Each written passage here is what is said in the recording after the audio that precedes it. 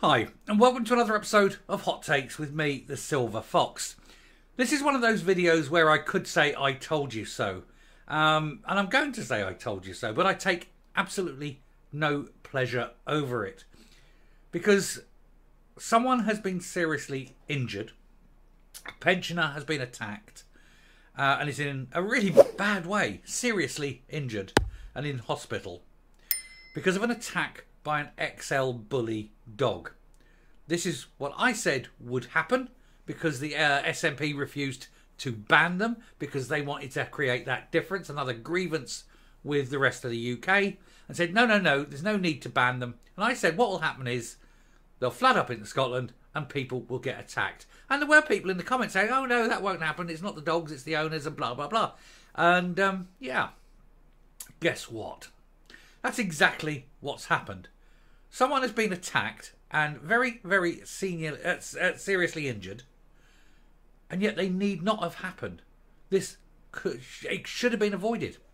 Had Humza Yousaf said, no, we will go along with the rest of the UK on this and we will ban them from the same time, and then this attack would not have happened.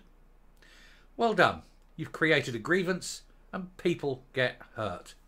Let's have a look. This is literally what's happened because they didn't want to go along with what the rest of the UK were doing. We've got to be different. We've got to push because it'll help us become an independent nation. They didn't ban them, and now a 73-year-old man is in hospital with very serious injuries. So horror XL bully attack leaves pensioner in hospital hours before the SNP set out the ban details. Meanwhile, in England, of course, they're already banned because they took action, some time ago. And if the Scottish government had done the same thing, then this man would not now be in hospital. The attack in Aberdeen left a 73-year-old man in hospital with serious injuries to his arms, hands and face. Traumatic attack, may not ever recover given his age. An American XL bully dog due to be destroyed left a pensioner in hospital after a horror attack. The 73-year-old was mauled in Aberdeen just a day before the SNP's government, the Scotland's SNP government, finally sets out details of a ban on the breed. The victim is believed to have suffered severe injuries to his arms, hands and face. His wife, aged 70, was also taken to the Aberdeen Royal Infirmary, and her injuries are said to be less dangerous or less serious.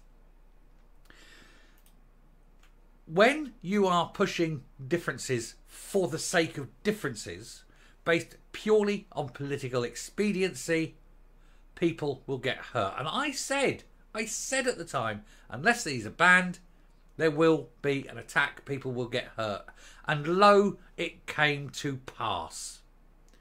This man is now very, very seriously injured because the SNP daren't do the same as England in case it's seen as being subservient to England. Well done. I do hope that the old man is an SNP supporter because this may change his vote and he may become an ex-SNP supporter and therefore strengthen the sanity of the nation. The incident happened on Wednesday in the Dice area of the city, according to the reports, and the animal was due to be put down. Its owner, Jack Watson, 23, I suspect he's probably a rather inadequate young man, told the Press and Journal he's a reactive dog. He got attacked when he was younger, but he's never been bad or anything.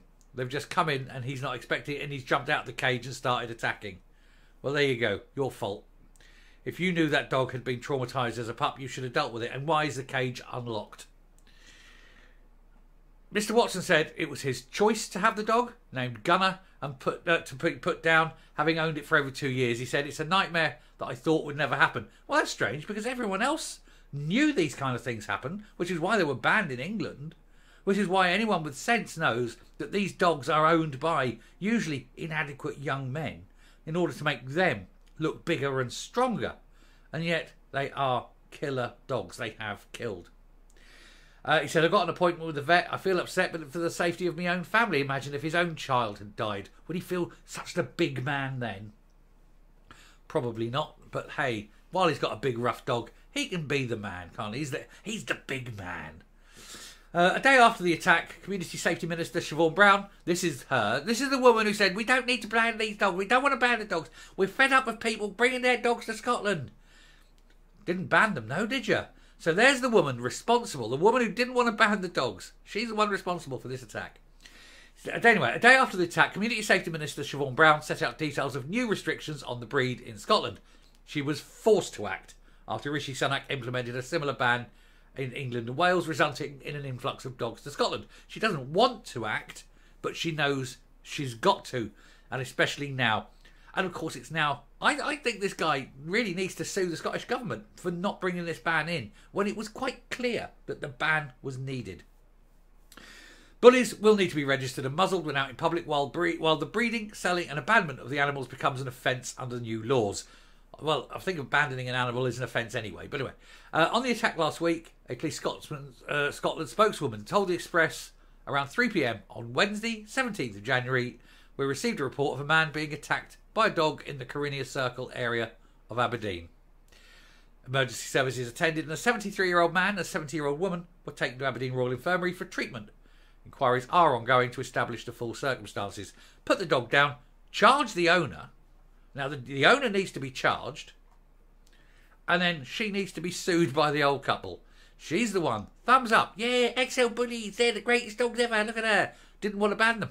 Didn't want to put the ban in. Now she has to. Another U-turn from another inadequate. And now people get hurt on her watch.